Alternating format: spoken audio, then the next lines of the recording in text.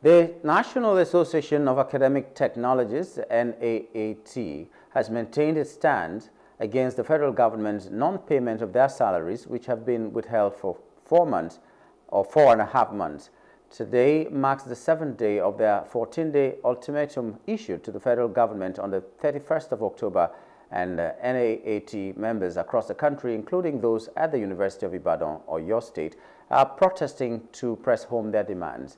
Comrade Paul Yahaya, N.A.A.T Chairman at the University of Ibadan, during a press conference, lamented that the non-payment of salaries has made life unbearable for members.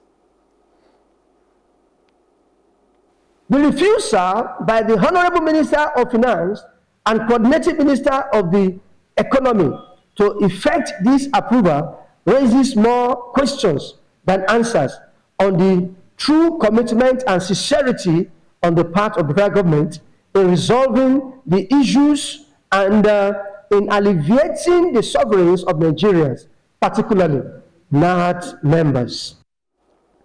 Comrade Yahaya further urged the federal government to heed their cry and address their demands, which also include full implementation of the 2009 agreement and poor funding of the universities, among other demands. That UI, in compliance with a national directive, hereby calls on all well-meaning Nigerians, national rulers, religious leaders, members of National Assembly, civil society organizations, and student leadership to prevail on federal government on the above demands. Hello, hope you enjoyed the news. Please do subscribe to our YouTube channel and don't forget to hit the notification button so you get notified about fresh news updates.